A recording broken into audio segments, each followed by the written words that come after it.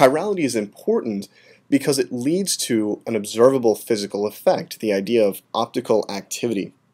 Optical activity is the notion that chiral molecules rotate plane-polarized light.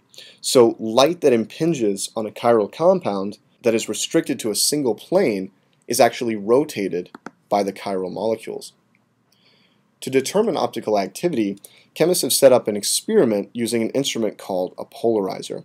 So let's say we wanted to measure the optical activity of this molecule here, which is chiral. What we would do is take a light, shine it through an object that has a slit so that only light of a single plane can pass through this polarizer. When it comes out the other side, the light will look something like this. Let's say it's polarized in the plane of the screen, and so we can see its sinusoidal wave as it moves along. And if we looked at it from the perspective of head-on, so we looked at it either coming right towards us or moving directly away from us, what we would see is that the plane of the light is something like this, right? Perfectly vertical, up and down, and as it oscillated, it would go up, and down. Now, when it hits the molecule, believe it or not, there's actually a rotation of the light. When it comes out the other side, it's somewhat rotated, and so again, if we looked at a view where we were directly in front of or directly behind the light, what we would see is that its plane has been rotated somewhat. It's still oscillating up and down, but there's been a rotation from that vertical over by some number of degrees.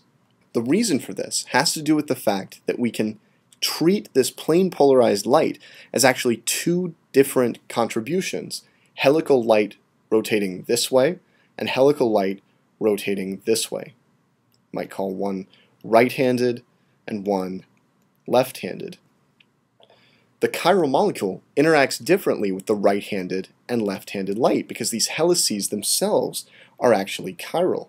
This means that when the light comes out, the differential absorption of right-handed and left-handed light will lead to a rotation of the plane by some number of degrees. If instead we looked at the enantiomer of the compound, what we would see is a direction of rotation exactly opposite to the original. So instead of the light being rotated, say, to the right, it would be rotated to the left, and chemists represent this with a negative number of degrees, so going counterclockwise would be some negative number of degrees. Achiral molecules do not rotate plane polarized light. This is important to keep in mind. It's also important to keep in mind that if you have a mixture of equal parts of two enantiomers, they will also appear not to rotate light because half of the molecules will rotate it in one direction and the other half of molecules will rotate it in the other direction for a net effect of no rotation overall.